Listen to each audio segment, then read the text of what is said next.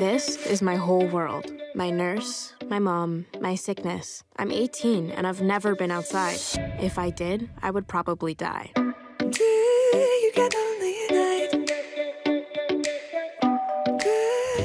Hi, my mom sent a bunt. Welcome to the neighborhood. Is your daughter around? No, she isn't. Low lights, cold nights, remember when I call you every now and then. So did that on and off again and on again. Oh. I see you checking your email and looking for him out the window.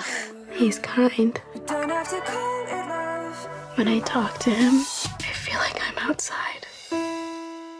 He's here. Who's here? You're really different than I thought you were gonna be. Sexier, right? What would happen if you went outside? Probably spontaneous combustion. Here I have HEPA filters, outsized viruses and bacteria. Where would you go if you could? The ocean. I've never seen it. These four lonely walls have changed the way I feel. Are you sure you feel fine? Actually, I feel perfect. The way I feel. I'm standing still. Is it always like that? It's never like that. It's not up to you to decide what she needs. You have to go. She was my friend. She was supposed to keep you safe.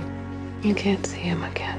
Where else can I go? Where else can I go? Chasing you. Dear Mom, I know staying in this house keeps me alive, but this isn't living. I want to experience everything. Everything.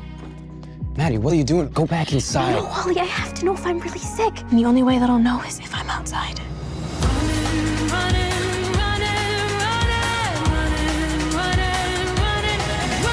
Maddie, what's wrong? I'm messing up your life. My life is better with you in it. Madeline, you're all I have left. I can't lose you.